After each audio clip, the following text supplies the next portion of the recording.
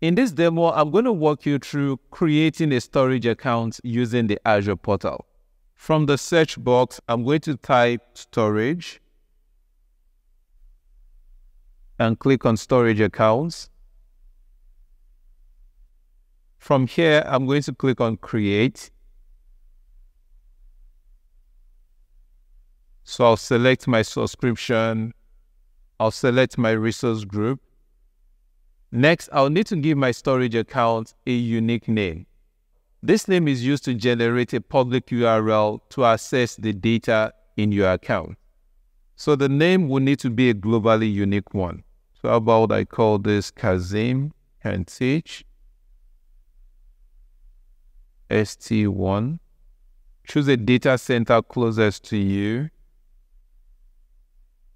And we have performance here, so you can choose between standard and premium.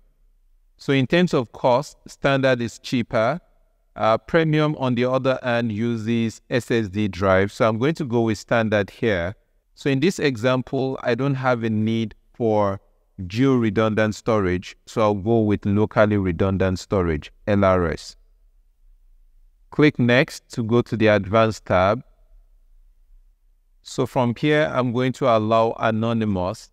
This settings allows authorized users to selectively enable anonymous access on specific containers.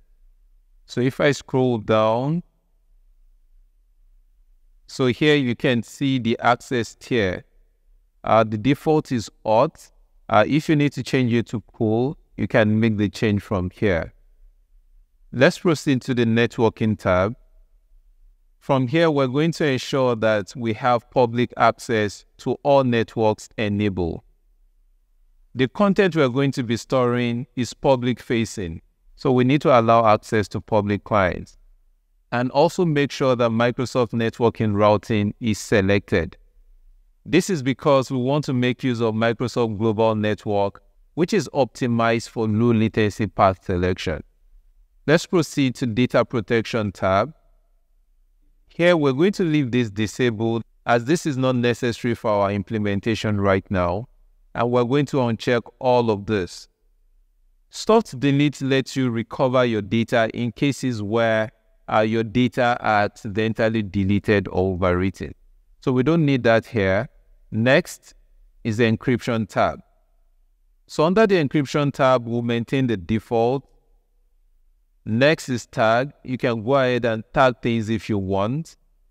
I don't have a need to tag right now, so I'm going to proceed to review this. And let's go ahead and create.